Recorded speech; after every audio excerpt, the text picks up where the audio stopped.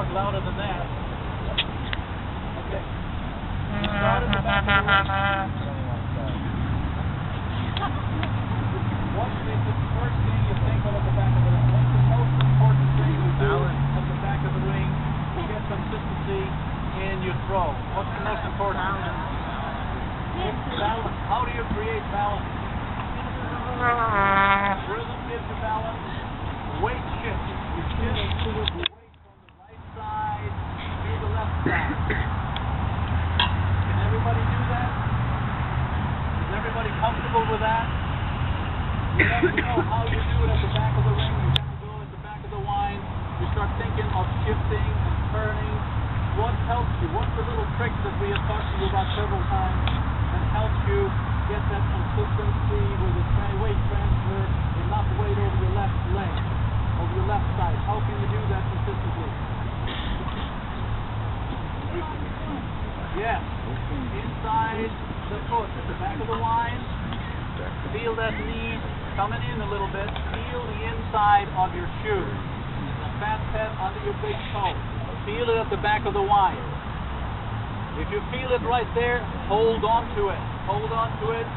Turn your heel at the same time as you're dropping down over your left leg. So there's a dropping action going. There's a turning. There's a weight shifting. You turn that heel around and you drop. That's the secret. If you can do that consistently, you will come down the middle of the ring. You usually end up throwing down the middle of the section. If you can do that consistently, I mean, you're halfway there. Everything else will happen. Good things will happen if you do that. Okay? So, establish a good rhythm in your line. 1 and 2 at the back of the line. Now feel that pad under your toe. Hold on to it. Pick this right leg up as soon as you can. As soon as you're shifted, and go.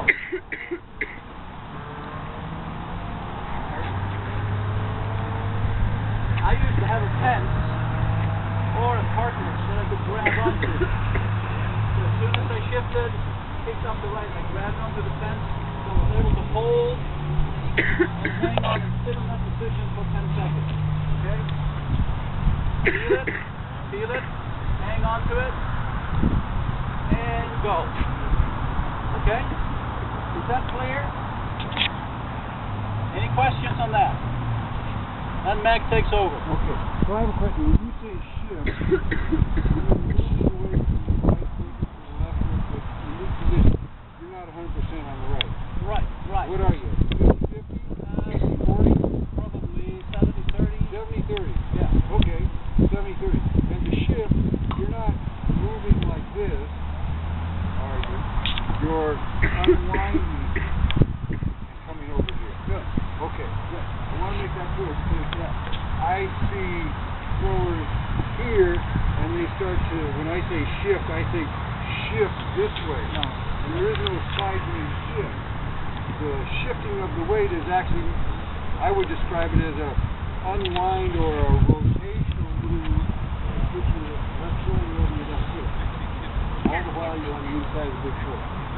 So what continues to be an issue for most everybody here, and it ties a bunch of things together at the back of the circle is, for me it's the path of the hips.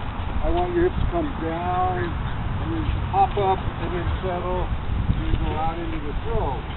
But to do that, we have to come down here. And the issue that the athletes have when they throw is they're going to come down and sit before the shoulder gets over the left foot, and they're falling off balance.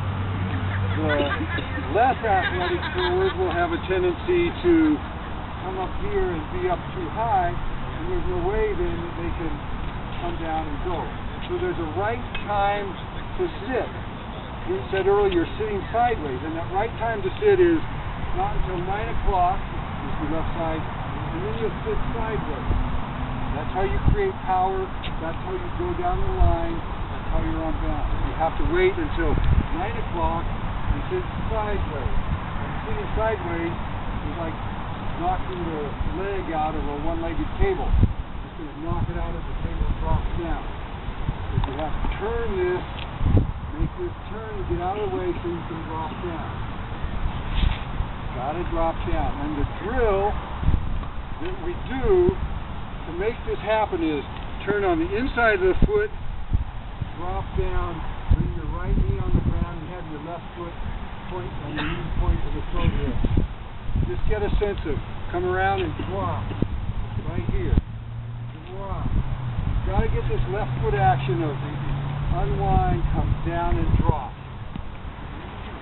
Right here.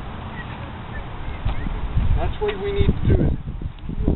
Left foot, make this kind of turn and go. Turn and go. It's a round movement.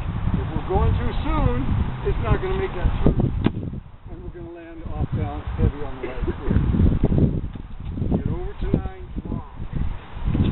Get over to 9, drop. Come down and drop to this position right here.